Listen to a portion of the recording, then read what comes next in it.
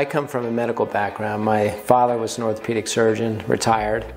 My brother's a plastic surgeon. My mother and sister are both nurses. And growing up as a child, when somebody was hurt in the playground, they'd usually run to me and say, "Hey, somebody's hurt, come see him." So my quest to be a doctor started pretty early in my life.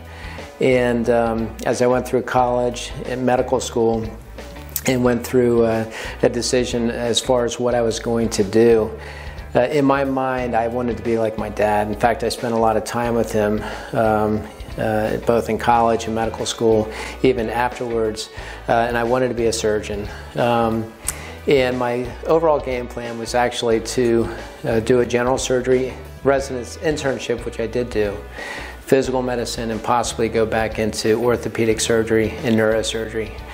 When I completed my physical medicine and rehabilitation residency, that was 4 years of medical training, and I thought, you know what, it's time for me to start a new family. I was newly married, and actually get going with the practice.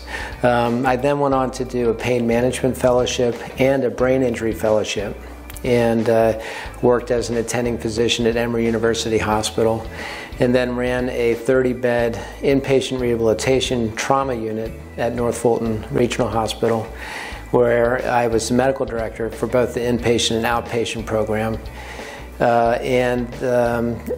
All through that time, also did pain management procedures, spinal injection therapies, from epidural injections to nerve blocks, spinal cord stimulators. My interest continued to spike, and I went into acupuncture therapy. And then my brother, who's in plastic surgery, we were on vacation together, and he said, "You know, I just took this hair transplant course, and I thought of you. I thought, man, this is something you would like." And I had thought about doing it. In fact, I've had 2 hair transplant procedures. And I thought, let me do some research. And I ended up taking a 4-day course and absolutely fell in love with it. I felt like I finally found my way in medicine.